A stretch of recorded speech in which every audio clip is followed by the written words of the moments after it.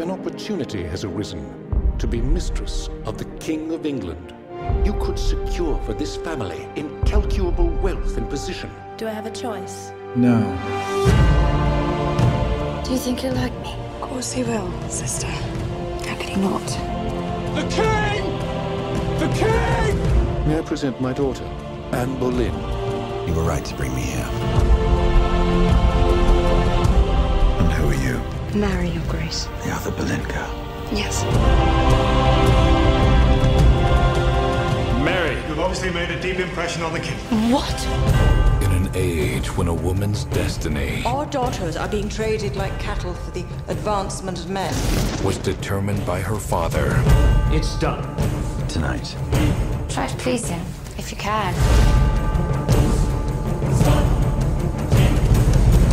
one sister followed the rules. I didn't betray you, you do know that. All I know is the man that didn't know who you were was with you in that room for half an hour and came out besotted. The other defied them. And what would you know of great men?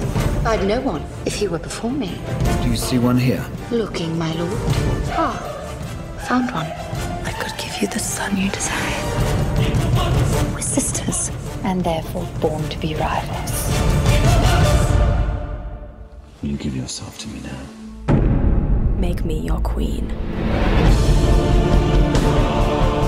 These are dangerous times. The failure to provide a male heir has weakened the King's power. soon the truth will be out, and I cannot bear children. You've reached too high. These rooms belong to the King's closest friend. His head now rots on a spike. You have me burned.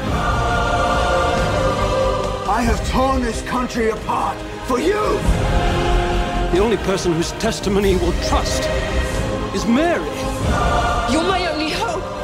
My life depends on it. I beg you, spare my sister. Why are you here for her? Because she's my sister, and therefore one half of me. The other Boleyn girl